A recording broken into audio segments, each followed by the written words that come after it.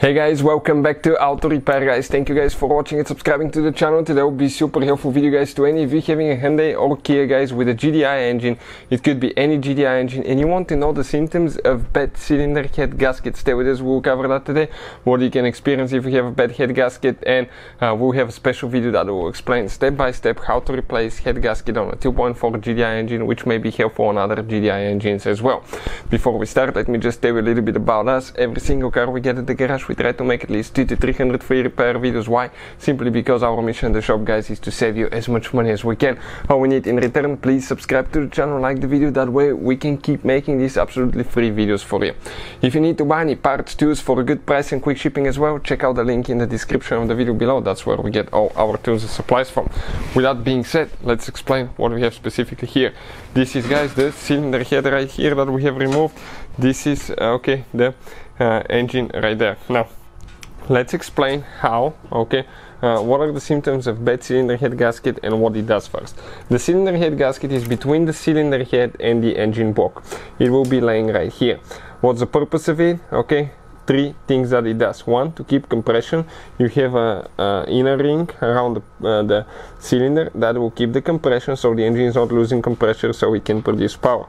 Number two, you have another outer ring that will prevent coolant to get in the combustion chamber, because otherwise the engine will not run. And number three, to make sure oil doesn't mix with coolant.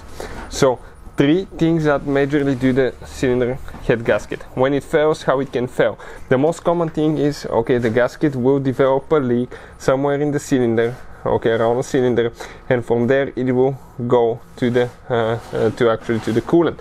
So when a cylinder head gasket fails, in that way, what will happen when the engine is running, you will start pumping hot air in the cooling system, and as a result you will end up having bubbles in the cooling system, high pressure in the fuel in the cooling system, and the engine will overheat really quickly guys, especially if you're accelerating, climbing a hill, anything like that, because that hot air will just be pumping in the cooling system. The cooling system will develop air pockets that will prevent coolant circulation, and your engine will overheat.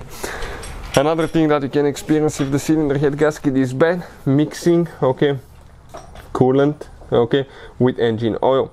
So if the coolant part fails towards the engine oil, what can happen? You will start putting coolant in the engine oil, or in some cases it could be the other way, but most of the times the coolant will be hot under pressure, so the coolant will go to the engine oil. So if you put a dipstick, it looks kind of like milky color, it's very likely you mix coolant and engine oil as well. Another thing that can happen when the cylinder head gasket fails is actually coolant can seep into the cylinder of your vehicle, in one of the cylinders, or it could be even multiple ones. And when that happens, the spark plug will get wet, the vehicle will not ignite, and as a result you may lose that cylinder, and you may have a really hard time even starting the engine, because if you have more than one cylinder that has a leak on the head gasket, that can develop guys actually quite a few problems, and it can result into not being able to start the car because the spark plugs are wet, or because the head gasket is so blown that the cylinder and the piston cannot make enough compression to have a stable combustion and start. So that could happen as well. That can develop into low compression guys too. Now another thing that you may experience in some cases, loss of heater as well, because if you get an air pocket in the cooling system, it may end up going in the heater and you may lose your heater.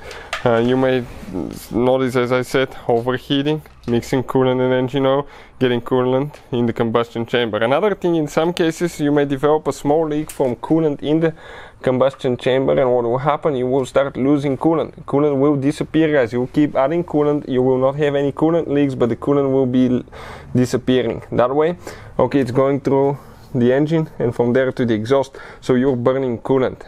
There is a specific smell to it through the exhaust. It's kind of like sweetie smell, and it's more like whitey smell when you're burning coolant, especially on cold mornings. If you start it, you can notice that sometimes as well. Those are the most common things for bad cylinder head gasket guys on GDI engine. If you have any questions, let us know. Thank you for watching, and see you guys next time.